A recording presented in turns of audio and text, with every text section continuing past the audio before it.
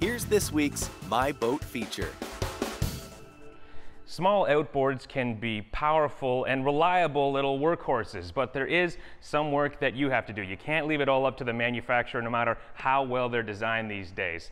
Every 100 hours, or at least once a season, there's some routine maintenance that you can do. And it's fairly straightforward and simple, and that's what we're going to show you this week on MyBoat. First up, this 15 horsepower Mercury 2-stroke engine. The cowling is easily removed with the flip of a latch, but we'll come back here in a minute. First, we'll start draining the lower unit gear lube, as letting it all drip out can take a few minutes. Remove the bottom screw to allow draining to begin, and then unscrew the vent. Sometimes these can be pretty tight. And let it flush right out and leave it to drain. A dollar store pan is a cheap and easy solution for how to catch it. When that's happening, unscrew the nut and slide the prop off, inspecting it, the shaft, and seal for damage or fishing line. Leave that for a moment as we easily remove the fuel filter. Check for any particles in the housing and clear them out. Drop in the new filter, replace the rubber gasket, and screw the housing back on.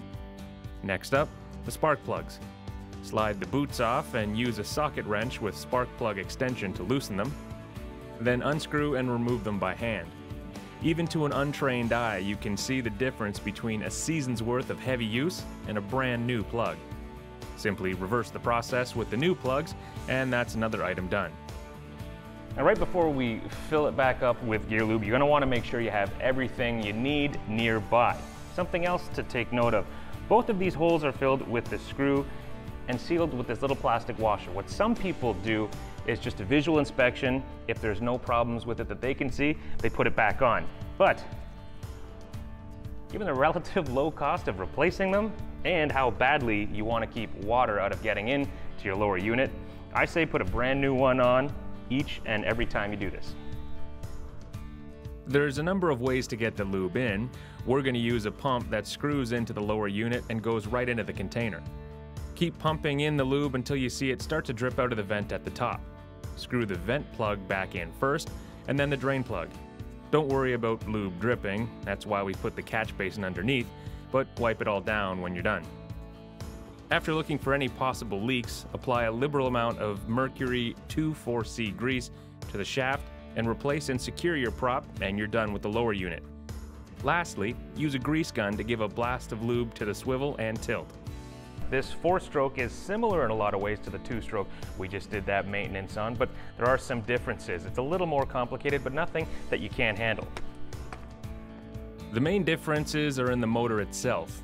This is also a 15 horsepower though. Again, remove the prop and inspect for damage. The lower unit is virtually identical, though the location of drain and vents can vary based on model and manufacturer.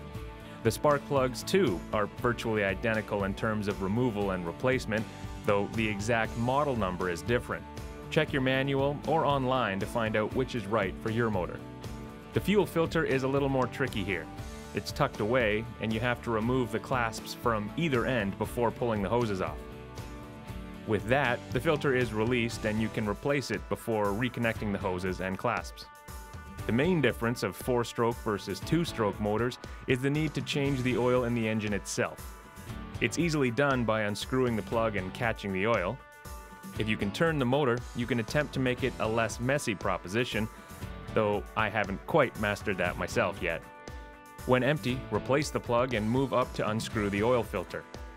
Take your new filter and with a finger dipped in oil, lube up the rim before screwing it on. Take any time to sop up any spilled oil or fuel, and then fill your 4-stroke oil to the appropriate level. Check for leaks in the lower unit, and seeing none, lube the shaft and replace and secure the prop.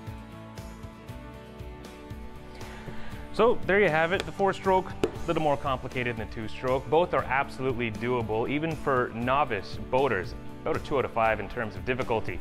Just got to make sure you have the right tools and don't mind getting a little dirty.